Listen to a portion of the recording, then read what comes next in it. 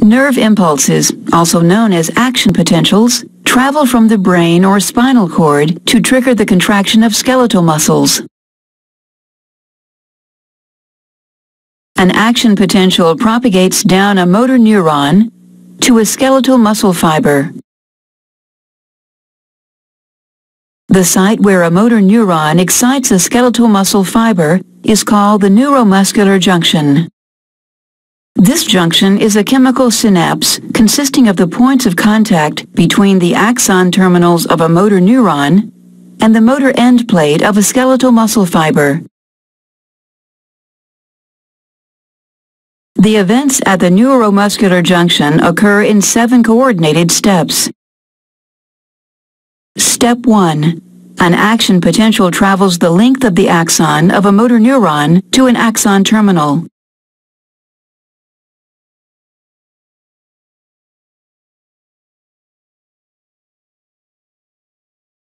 Step 2. Voltage-gated calcium channels open and calcium ions diffuse into the terminal. Step 3. Calcium entry causes synaptic vesicles to release acetylcholine via exocytosis.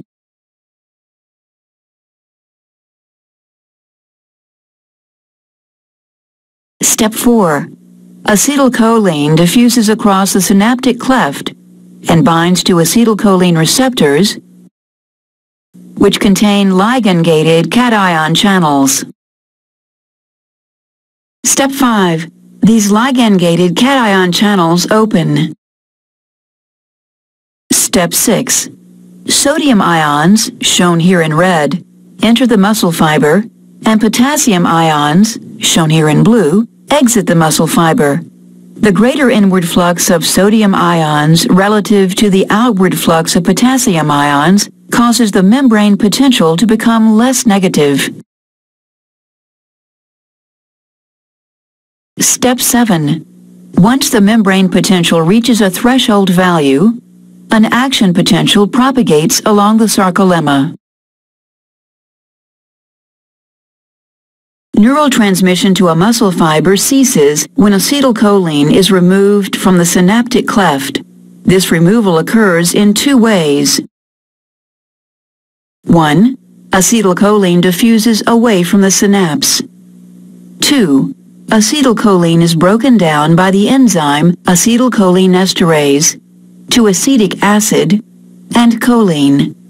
Choline is then transported into the axon terminal for the resynthesis of acetylcholine.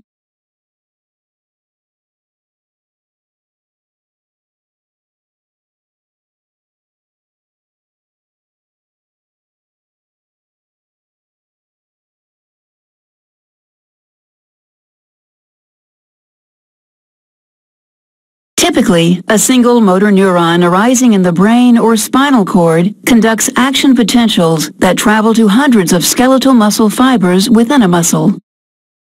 The sequence of events that converts action potentials in a muscle fiber to a contraction is known as excitation-contraction coupling.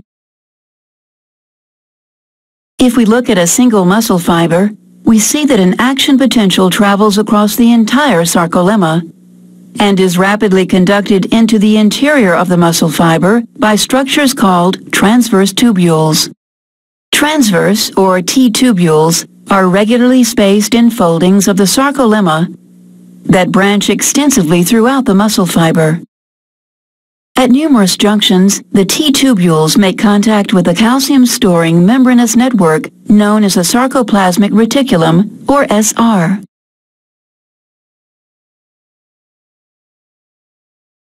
Where it abuts the T-tubule, the SR forms sac-like bulges called terminal cisternae. One portion of a T-tubule plus 2 adjacent terminal cisternae is known as a triad. The membranes of the T-tubule and terminal cisternae are linked by a series of proteins that control calcium release. As an action potential travels down the T-tubule, it causes a voltage-sensitive protein to change shape. This shape change opens a calcium release channel in the SR, allowing calcium ions to flood the sarcoplasm. This rapid influx of calcium triggers a contraction of the skeletal muscle fiber. Thus, calcium ions are responsible for the coupling of excitation to the contraction of skeletal muscle fibers.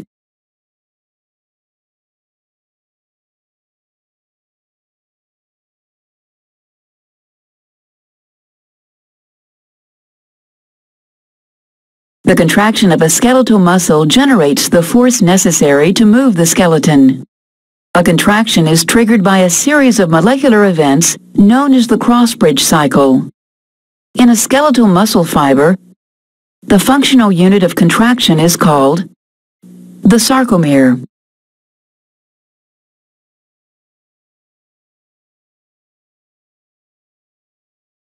A sarcomere shortens when myosin heads in thick myofilaments form cross bridges with actin molecules in thin myofilaments.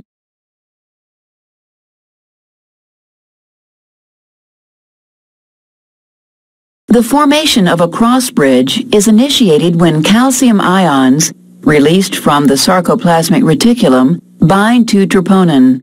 This binding causes troponin to change shape. Tropomyosin moves away from the myosin binding sites on actin, allowing the myosin head to bind actin and form a cross bridge. Also note that the myosin head must be activated before a cross bridge cycle can begin. This occurs when ATP binds to the myosin head and is hydrolyzed to ADP and inorganic phosphate. The energy liberated from the hydrolysis of ATP activates the myosin head, forcing it into the cocked position. A cross-bridge cycle may be divided into 4 steps. Step 1. Cross-bridge formation. The activated myosin head binds to actin, forming a cross-bridge. Inorganic phosphate is released, and the bond between myosin and actin becomes stronger. Step 2. The power stroke. ADP is released and the activated myosin head pivots, sliding the thin myofilament toward the center of the sarcomere. Step 3. Cross-bridge detachment. When another ATP binds to the myosin head, the link between the myosin head and actin weakens, and the myosin head detaches. Step 4. Reactivation of the myosin head. ATP is hydrolyzed to ADP and inorganic phosphate. The energy released during hydrolysis reactivates the myosin head, returning it to the cocked position. As long as the binding sites on actin remain exposed, the cross-bridge cycle will repeat. And as the cycle repeats, the thin myofilaments are pulled toward each other and the sarcomere shortens. This shortening causes the whole muscle to contract. Cross-bridge cycling ends when calcium ions are actively transported back into the sarcoplasmic reticulum.